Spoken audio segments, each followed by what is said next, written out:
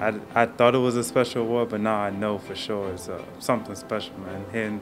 And seeing these kids' stories and hearing their stories, I mean, it's touching. Because I'm all about healing, especially healing from the inside.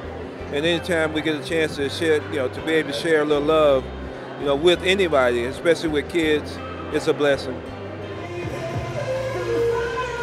Well, you want them to take home some type of insight, something that, that would make a difference in their lives. Whether it's one comment, whether it's one experience, whether it's one interaction. It's just keep pushing, man. Life is a fight. It's a challenge. There's always going to be challenges in life. You can't control that, but you can control, your output on it and how you feel about it, and always being happy with what you have.